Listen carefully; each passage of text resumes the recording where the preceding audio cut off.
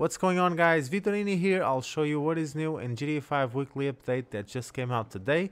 And the podium vehicle is the Toreador, which is the new vehicle that got introduced from the Cayo Perico heist. It's very similar to the Stromberg with a lot of new features, so I recommend you guys to go ahead and spin the lucky wheel. You can find the method on the description on how you can get this vehicle for completely free, okay? On Legendary, you have these two vehicles in discount. The Pegasus Reaper is a fast car, so I recommend you guys to get it if you don't have one.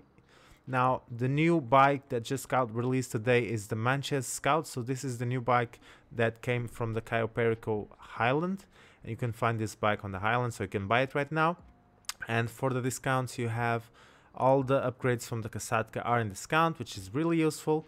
Also, you have the Buzzard in discount, which is a very good chopper. If you guys have the money, just go ahead and get it. Now, the Sea Sparrow is on discount on Elitis, but I don't really recommend this. It's not useful at all.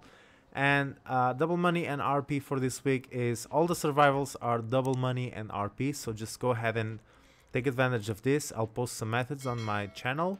And also, the time trials for this week are the RC Bandito time trial and this regular time trial, the Route 68. Okay, so this is it for this weekly update. I hope you guys enjoyed the video.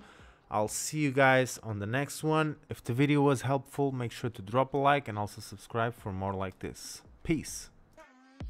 So this is it for this video, guys. I hope you really liked the video. Check my channel for other videos. Subscribe if you haven't. Click the ring bell notification and see you in the next video.